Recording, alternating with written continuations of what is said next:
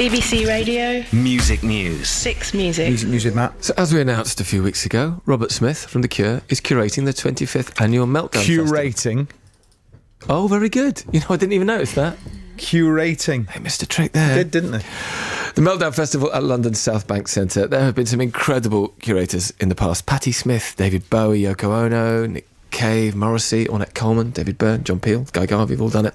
Each guest is given free rein to stage their own cultural festival. Music and arts and theatre and spoken word and installations and dance and film, anything they want. It all takes place at the South Bank Centre this year from the 15th to the 24th of June. We already know the lineup includes the Psychedelic Furs, Placebo, the Libertines, Manic Street Peaches, the Anchoress, Deftones, Nine Inch Nails, Mogwai, My Bloody Valentine, Kristen Hirsch.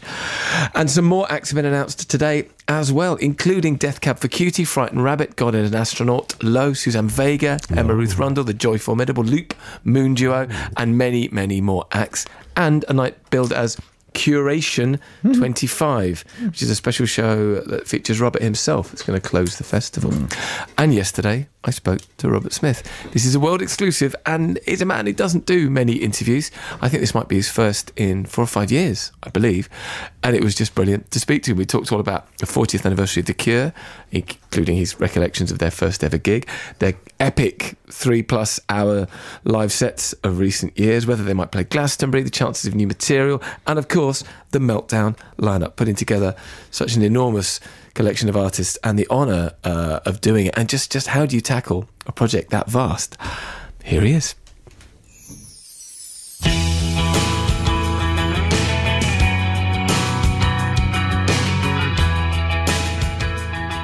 When was your last interview? It's been a while, hasn't it? I can't even remember, actually, the last time I did an interview. I kind of made a conscious decision a few years back that I would just kind of step away from blathering. I think we did some festival shows a few years back, and I spent most of the time, it seemed like, wandering around backstage at festivals, talking to various people into microphones, and felt I'd probably said enough.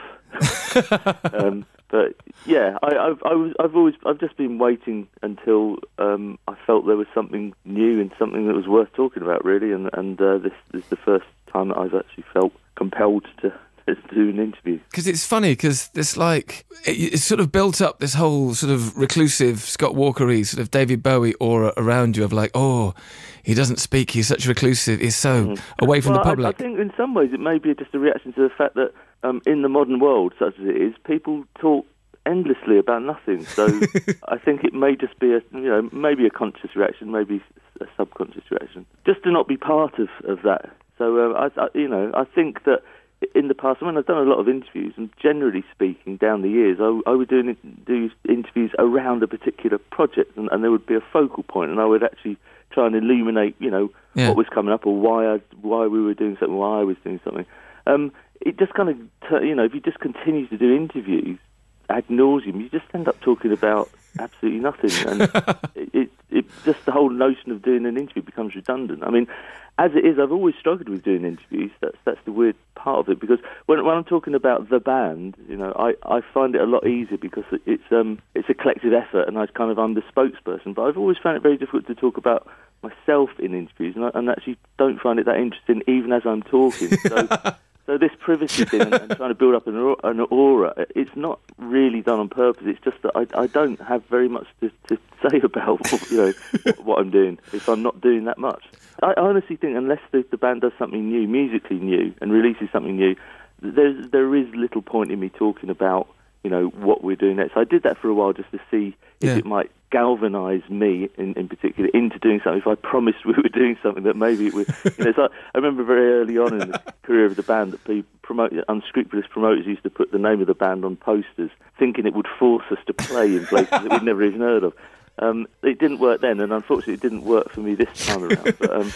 But funnily enough, doing this Meltdown thing has actually galvanised me, and I've booked studio time for the band. So if nothing else, then it's worked in a way that I didn't think it would when I took it on.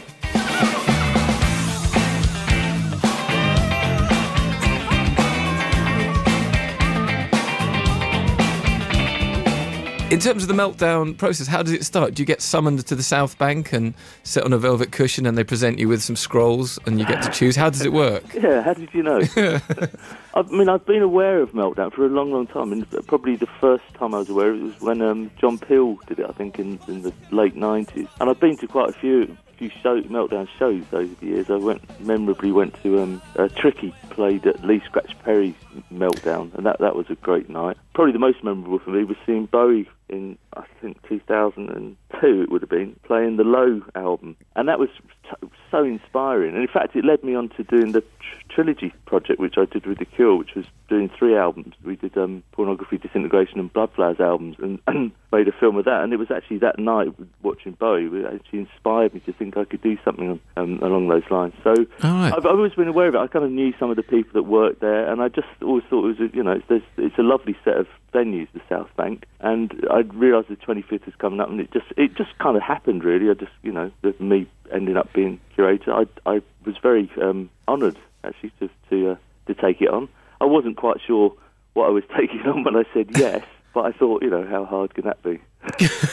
Well, this is it. This is like, it's the most timeless pub conversation in the world, is it right? Oh, what would be your festival lineup? Oh, what would be the best gig you could ever go and see? And it's kind of. I mean, it was last November. Right. I think was when I had sort of said yes, and I'd agreed. Well, if I can do it in this way. I sort of thought if I can do it how I want to do it, I'll do it. But I don't really want to do it just be like the front man for someone else's choice of bands. But they said, yeah, go ahead, book who you want, do it how you want. So for me, getting the 10 main headliners at the Royal Festival Hall across the 10 nights of the festival, I thought if I can get that, the rest of it will hopefully just fall into place. Right. Which it kind of did. Not really fall into place, but a lot of pushing and shoving.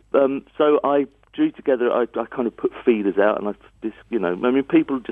some people aren't around, some people aren't playing, some people are taking a year off, some people are playing their own shows, doing other tours. And obviously, my dream festival, unfortunately, some of the people are dead. Right. That makes it hard. Yes.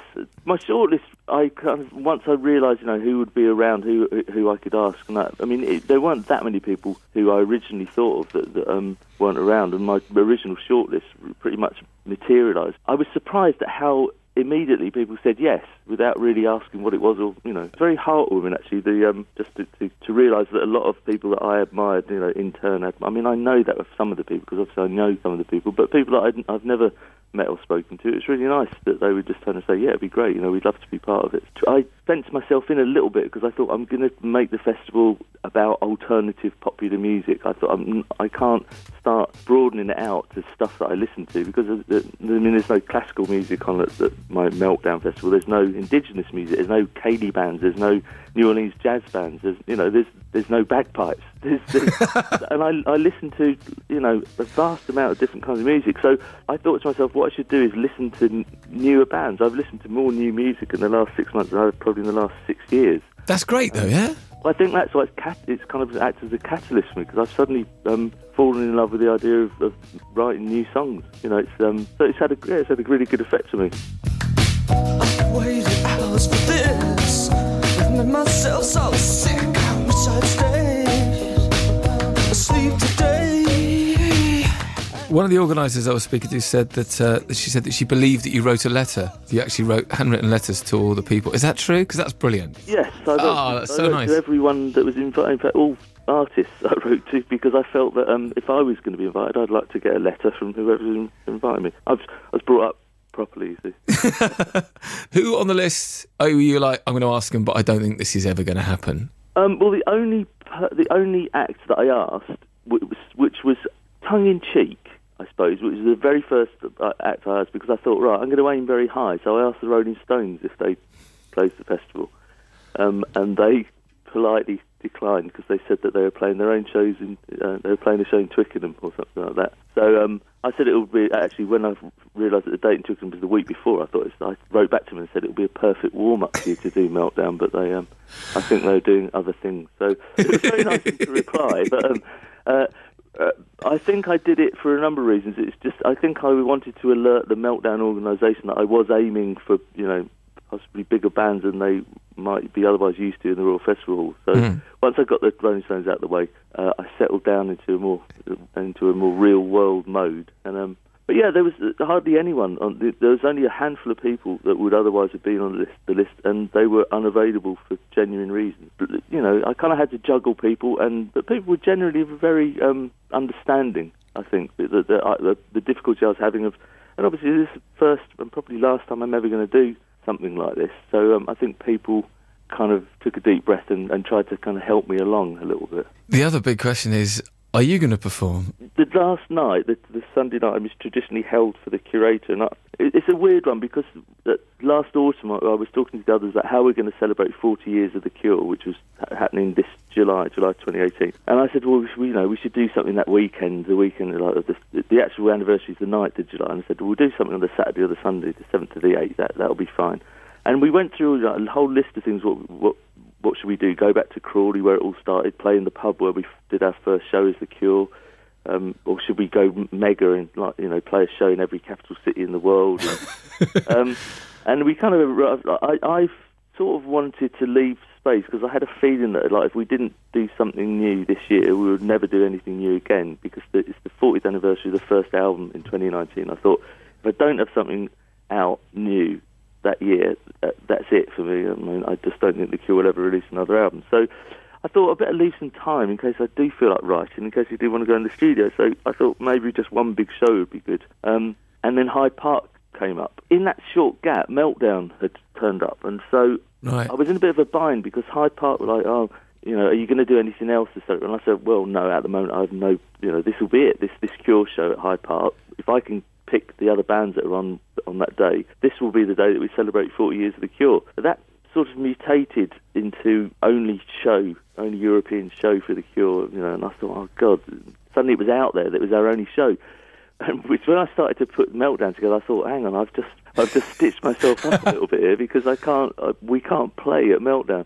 I then thought, in fairness to the people that bought tickets thinking it was our only show, it wouldn't be fair to put on another Cure show because that would seem wrong to me. See, so my sense of right and wrong would be would be upset. So I decided to call it Curation 25, which is kind of recognising the 25th anniversary of Meltdown, but also the clue's kind of there in the name as to who's going to be on stage with me. It will be me and 4 other people that I know really well. But also some others, and we will be playing. It will be primarily the show will be drawn from Cure songs, I imagine. But there will be interpretations of Cure songs, and there will be different configurations of people on stage. To be honest, I haven't really kind of decided myself on how I'm going to do it. But I know it will be based around me and the rest of the band because. For me, it's all part. The summer's all part of kind of a 40th anniversary vibe. So it will allow me to explore some of the songs that we don't play a lot or at all, and to kind of add in some different kind of instrumentation, that kind of thing, really. So whatever it ends up being, it will be completely different to the Hyde Park show, which is going to be a celebratory Cure show celebrating 40 years of playing music. So the Meltdown thing, I think it's going to be a little bit more weird. Yeah.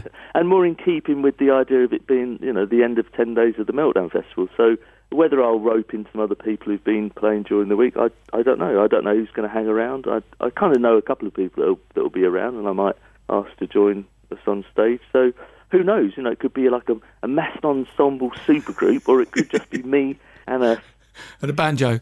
Yeah. So I'm probably going to do something on my own on stage because I don't really, I've only done that a couple of times in my life, and I don't particularly enjoy it. But I think this might be an opportunity for me to push past that, push through it, and maybe see if I can come up with a way of performing for a few minutes on my own. I always feel very lonely when I'm left on my own on really? Stage. So I always find when I look back at that, I'm always looking.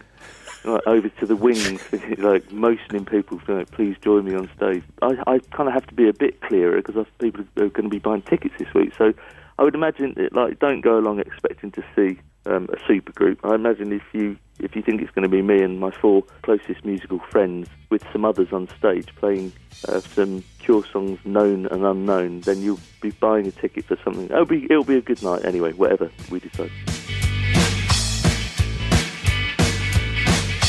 10:15 on a Saturday night, and the tap drips under the strip light. I mean, I was going to ask you about the 40th anniversary, but as to whether it kind of registers with you. But the way you're talking about it, you seem like it's generally proud, very fond of the whole idea of this, of marking it as an anniversary. Yeah, it's a double-edged sword, really, because in some ways I hate the sort of legacy aspect of the band, because I don't really feel it is important. I mean, it's kind of there, but it doesn't really play any part in my day-to-day life. But I suppose it was just a way of recognising, for everyone that's been involved and for all the people around us, that it's been 40 years since we first went on stage as The Cure. I mean, it's been longer than that since we've been playing, and I mean, the band itself first played in '76, but we dropped the Easy Cure name and became The Cure and went down to a three-piece in July the 9th. So I've still got the poster for it from the Rocket Pub in Crawley. I found it in a box, which is quite weird. I would have kept it. What do you remember from that show? Do you remember anything from it? Yeah, I've got it on tape. Actually, I'm going to release it. No way! It was recorded on an old cassette tape. I used to record everything from the side of the stage. It's a bit scratchy.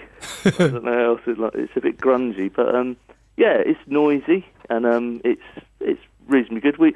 That particular show, because we'd been a quartet for over a year, and Paul Thompson, who was the guitarist at the time with us, it was getting rid of him and becoming a three-piece so that we could be a bit more kind of live and a bit more punky.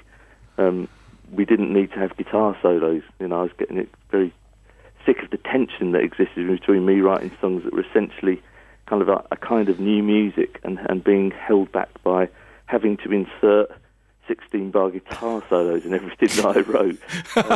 So by getting rid of the lead guitarist, it allowed us to kind of become a much more contemporary feeling trio, and that was our first night of that freedom. But we started the first part of the show with something called Mourning the Departed, which was so horribly pretentious, but we made this sort of elegiac music, and we dressed up as and we had a séance in the pub before the show, and it was all very tongue-in-cheek, but it was quite funny. It kind of set the scene for why, for those who didn't understand what we were doing, it's why we suddenly dropped the Easy and become The Cure.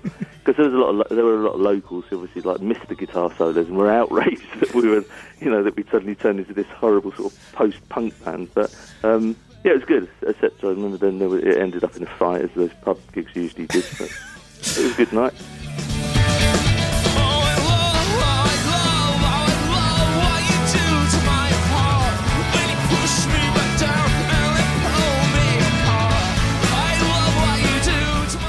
You mentioned new material, this sort of idea of being inspired by Meltdown and kind of this new music and kind of thinking about getting back into the studio. How far is that? Are we lyrics scribbled on the back of envelopes, or are we demos, or are we... Well, I've booked us time to do demos next month. So, nice. So yeah, by the time we come to do Meltdown High Park, we should... I'm in a dream world, I'll be playing a new song at both shows, but I won't tempt fate. But yes, by next month we'll be going in and seeing what we've got, so everyone's getting their own particular demos together, and I'm seeing, I'm going over what I've been doing over the last few years. I mean, some of it's really good, some of it not so good. I don't know, really. I haven't really thought about it too much. I've enjoyed, the last few years, I've just enjoyed playing with the band. I mean, I've just liked playing music. I think that there came a point where I think, unless, I never wanted to be in a position where I was forcing myself to write. Right. Because I never felt comfortable with it. I thought I've found it very easy to write over the years, and it becomes more difficult, particularly lyrically, to come up with things that you feel genuinely, I really need to sing this, I really need to say this. So it was that, really. I think we could have done 3 or 4 instrumental albums over the last decade, but I just didn't feel a genuine urge to do it, and I thought, well, the catalogue's good, the songs we've got to call, and I mean, that's why when we played a couple of years, we did the world tour, I think we had a repertoire of more than 100 songs when we set off on the first show. So I wanted us to go around and play those 100 songs, so no one would ever know what we were going to play when we got on stage. And I thought, well, what is the point of flogging a new album if we've got all these songs that we never even play? So actually, I haven't really missed it. I think what Meltdown has done by listening to a lot of different kinds of new music and kind of becoming more aware, it's maybe reinvigorated my sense of creativity. I don't know. I just feel like I want to join in. I want to do something new. So yeah, I hope it works. I'd be happy if it does. But if it isn't, if it doesn't, if the demos don't sound very good, then it doesn't really matter.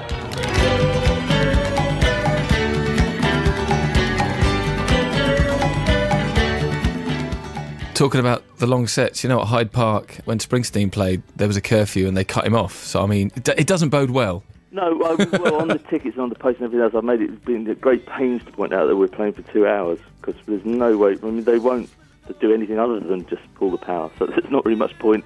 We may as well have a good end of the show within the time allowed us, rather than be 7 songs from the end and all the lights go out. I mean, it would be in some ways in character for us to celebrate 40 years of playing to do that, but probably not a very satisfying way to do it. So yeah, I mean, we're already setting up shows that we're going to be playing next year in 2019. So we are going to be playing, so this isn't like a last show or anything.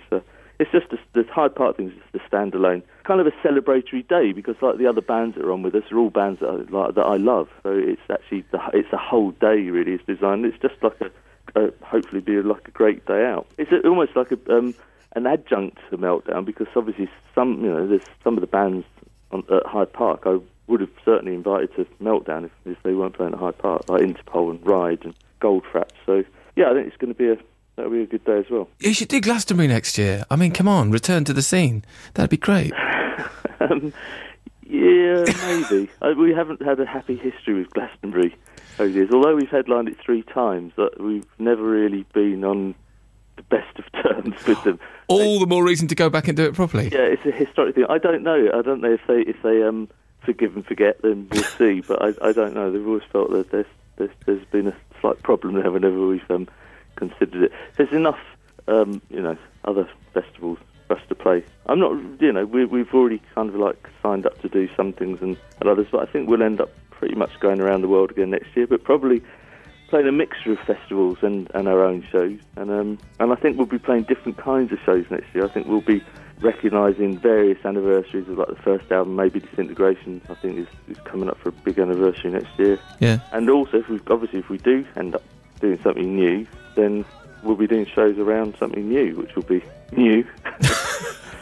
Yeah, I'm just at the moment I'm just excited by it all, and I hope it all works out. I'm old enough to know if it doesn't really matter. What an absolute gentleman. What a haiku, Matt. You should be very pleased with that one. I was just really lovely to speak to him. I mean, it's quite a good point. Don't do interviews for the sake of doing interviews. Do interviews when you've got something you're interested in and you want to talk about. And Meltdown is that. It is a brilliant lineup. southbankcentre.co.uk for information on that. And it takes place from the 15th to the 24th of June. It's just an amazing list of people playing from all across genres. And yeah, amazing to hear him talk about the fact they've booked some studio time to do some demos. Amazing to hear him talk about that very first Cure gig on tape, and the fact that he's got a recording of it, and he said he's going to release it. Who wouldn't want to hear that? That's amazing, isn't it? Also funny to hear the fact you tried to book the Rolling Stones and they said they were busy. The whole interview, that whole thing is up online at the 6 Music website right now. Thank you, Robert. Thanks to the Meltdown people as well, obviously. But yeah, and we've got some more exciting Cure news for you on Friday. That's all we can say. Right, well, if you're a Smith superfan and a Cure superfan, make sure you listen on Friday, which you will be anyway, I'm sure. Love that idea of him having a séance in the pub before that gig. It's great. It's great. A lot of old mosque gigs were a bit like wakes as well. Absolutely marvellous. Excellent work all round. Thank you very much. In the Kate Moss Hour, there is a distinct possibility, because of Riding Rush over the breakfast format completely today. We've had 10 minutes of jazz. We've had 20 minutes of Robert Smith. Let's have a little bit of Eminent Physicist as well.